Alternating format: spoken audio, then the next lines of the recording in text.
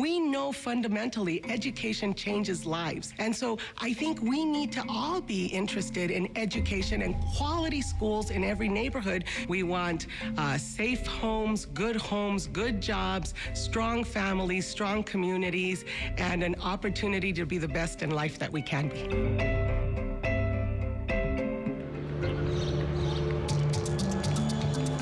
Los Angeles, California. A city in the grip of a crisis that's sweeping the nation. All powers! All powers! 17-year-old Cindy Garcia is in the trenches. She's a senior at Fremont High School in South LA. It's almost entirely Latino, and 70% of the students don't graduate on time. I don't want to fall into the 70%. No, I know I deserve better than that. It's not going to be easy.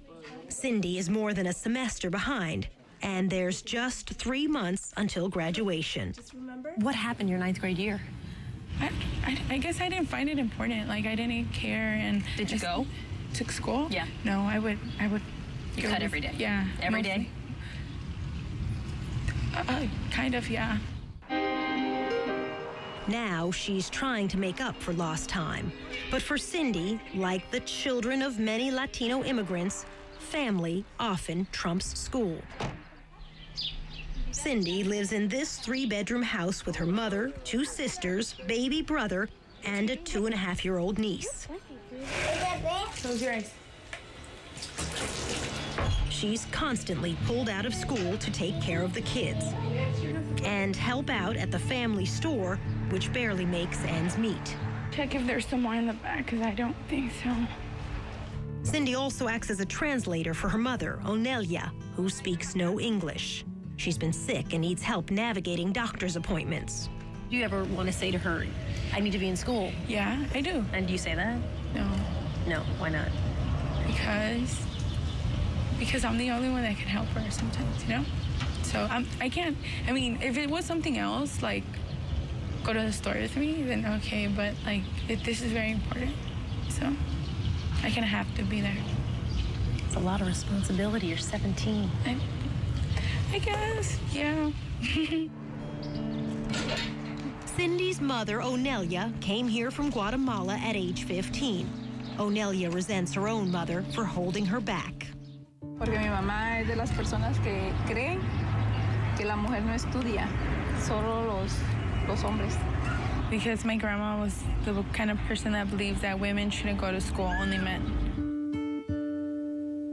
I mean, you look at a kid like Cindy Garcia, and you see all the things that she's struggling with, and some of that is Latino culture. Right. Families need to survive. Latino culture is built around families, but I think it can be a strength as well. Who knows, here we're having the next superintendent, the next teachers, the next board members.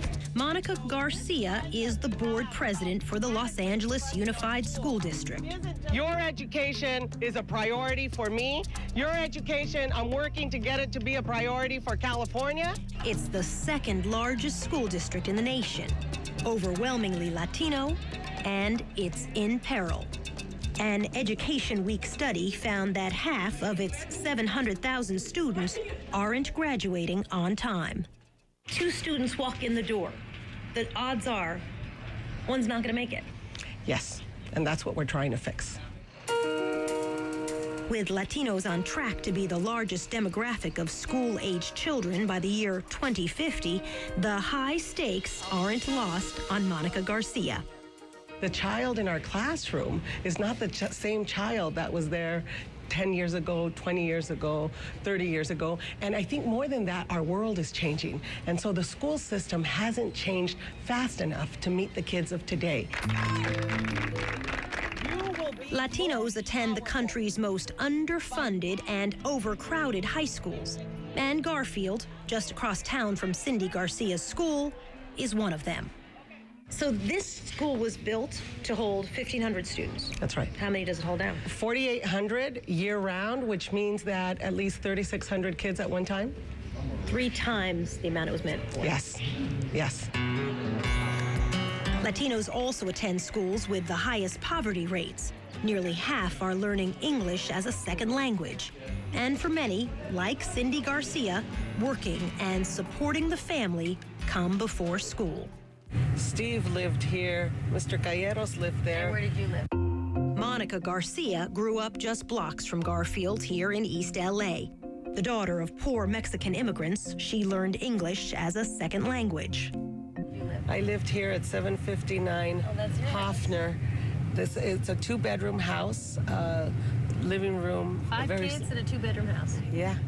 Monica's parents stressed education. They scraped together money for Catholic school and sent Monica to college with the help of scholarships and grants.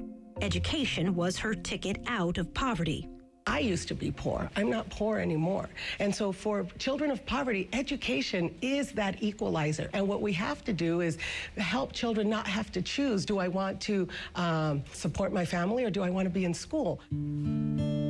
It's a tough choice that Cindy Garcia makes every day. Attention all seniors.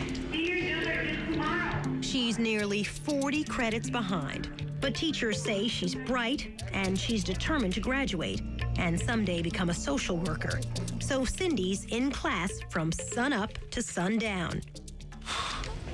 Tired. And on weekends to make it happen. It starts at 8 with my first class, and it ends at 8:30 with my last class. So it's basically a 12-hour day. Still, nobody believes that Cindy can graduate, including her mother. No sé, porque ella dice que sí y a veces pienso que no. She says she doesn't know that I tell her yes, but that sometimes she doubts it. Los Angeles Mayor Antonio Villaraigosa is convinced the future of the nation depends on whether the growing number of Latino kids like Cindy Garcia graduate. This is the big civil rights issue of our time. So are the kids just failing, or is the system failing the kids? The system is failing the kids. Mayor Villaraigosa would know he was one of those kids. Why did you drop out? When I went to public school, it was the 1960s. They put me in shop classes and basic reading classes. I got turned off, and I just said, I'm out of here. Thanks to a strong mother and a dedicated teacher, he got back on track. He went to college with the help of grants and loans, then on to law school, and finally, the mayor's office. Is there hope for someone like Cindy Garcia? I have hope for Cindy Garcia. I believe in these kids. Because you did? Because I did, and because so many of us who have had to struggle have made it. Only in America does this story of success against all odds happen on the scale and scope that it happens here. But first, Cindy's got to pass her exams. It's the last day of finals, and the pressure's on. It's nerve-wracking now that I'm here, kind of nervous. And even if she does pass, to graduate, Cindy will have to spend the next 2 months making up classes. It will come down to the wire. Villaraigosa said something very interesting to me. He said, you know, there are not many places where you could have all the list of things that you and I have talked about in the past and still be a giant success. In America, that's very doable. Is that gonna be your story? Yes. I'm not the kind of person that's just gonna sit there and just watch life pass me by and not do anything about it. If I see that I don't like where I'm standing, I just move. Up next, Cindy hits a major roadblock. I'm mad at myself because I messed up.